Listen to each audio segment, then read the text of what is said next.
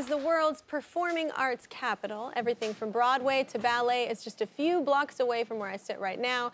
Unfortunately, in a city this culturally rich, not every kid has access to the same opportunities.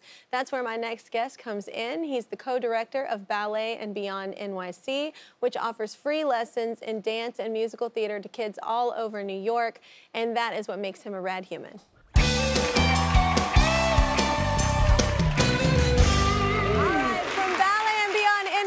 Please welcome Carlton, everybody. So, welcome to the show. I think this is such a beautiful thing. Thank you so much I would have for having benefited. me. I didn't have money when I was a kid either, so free lessons is how I would survive on anything. So ballet is the foundation of your program, right? Every student that comes through the program has to take ballet training, Yeah. but we also do modern and hip hop and musical theater and acting, and the program is completely free for the students. And, That's amazing. We have the most amazing teaching artists that are performing all over the world in touring companies and on Broadway and on film. And, I toured with the Tina Turner musical. Oh, wow. Yeah. That's amazing. I love her. And So, fun fact, in 2003, I sang behind you for the Macy's. oh, for the thing, the for fireworks 4th of July. thing. Yeah. Yes. Oh, my gosh. I remember that. It was cold. Well, that's amazing. What a full circle moment we're having right now. So wait, tell us about how you teach, like what you teach. I specialize in musical theater. We serve students that are from 8 to 16 years old, and they come from all around the cities, very diverse backgrounds. And, we believe in disrupting scarcity in the arts environment. Not everybody is going to make the audition, or not everybody is going to be like cast in the show. But as teaching artists, it's not our responsibility to weed out the talent, but to grow a beautiful big garden with unique flowers. Yes. And the things that they do with the gifts that we give them are completely up to them.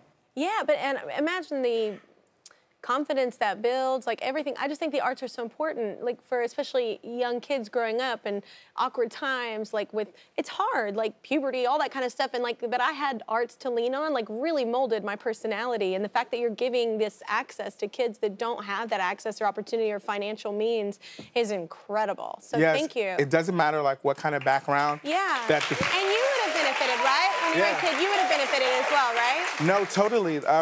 Growing up in the city, there was, I lost my father to gun violence. And, my mother is a New York City police officer, and I come from a big family. I was basically raised by my sister. And it's hard in a big family to really, establish who you are, or to even have a place to put all of the things that I was experiencing. And if it wasn't for programs like Impact Repertory Theater and Songs of Solomon and the Respect Project, were places where I was really able to find myself and to be able to turn my pain into power. And, that was me performing with Tina. And also, fun fact, full circle moment, my aunt was in the touring company of Wicked, and she toured. Wow! You didn't even plan that. That's incredible. Yeah. The Myra Lucretia Taylor, she's an inspiration. So, watching her being able to grow up, but it takes a village to raise a child. And so I benefited from somebody seeing my talent and saying, yes, I see where you are, and offering me opportunities that I wouldn't have experienced any other way, and also completely free to me. Yeah, no, me too, same. All right, well, we need to take a short break, but when we come back, we're gonna meet some of Carlton's students and hear how this program has changed their lives. Don't go away. All right, welcome back. Before the break, we met today's rad human, Carlton, the co-director of Ballet and Beyond NYC. It's a nonprofit that gives free ballet and performing arts lessons to kids in New York. And we have two of those kiddos joining us now. Say hi to Nora and Amir, everybody.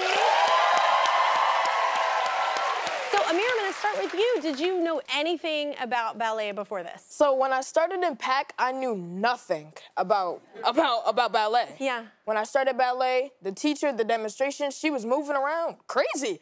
I never knew what to do. But from the help from the counselors, the director, the campers, everybody, they helped so much. Yeah. Look at you having a good time. I love it. So Nora, you started with the program when you were 10, right? Yeah. Yeah, so what is it meant for you? I mean, it's been amazing. After my first summer with Ballet and Beyond, Michelle, one of the co-founders, she encouraged me to audition for Steps on Broadway. Yeah. That's where I currently train, and Steps on Broadway is a dance studio here in the city, and it's just been amazing. Dance has been a part of my life since then. It's changed my life for the better, and makes me who I am today. Oh man, doesn't it feel good dancing? Yeah. I love it. Just moving your body. I think we forget the older we get. Don't forget to do that. I look like a crazy older woman in my house just dancing by myself. I don't care. But the program is successful, Carlton, but you say it still does struggle, right?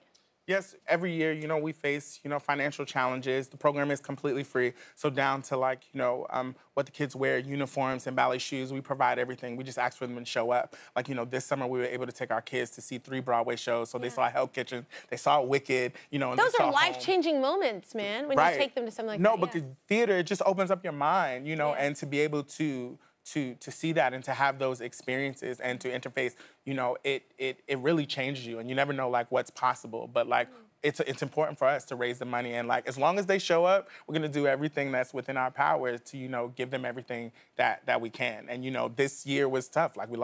We lost money, and we didn't know how we were going to house the program or how we were going to pay for things, And our founding director, Michelle, she was diagnosed with leukemia at the beginning of the summer.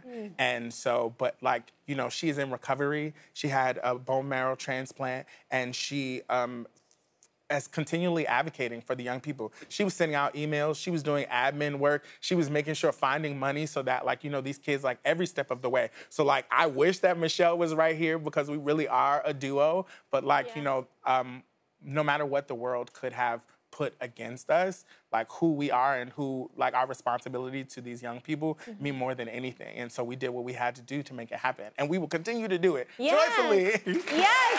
Well, wait.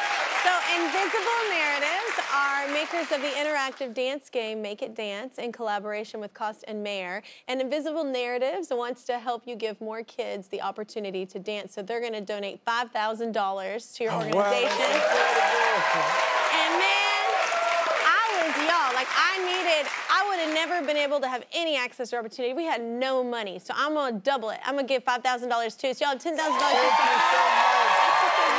cool thing that you're doing. Good luck. Keep dancing. Keep doing ballet. Your moves look good. Let's take a short break, everybody. We have one more Wicked related story when we come back. Stay right here.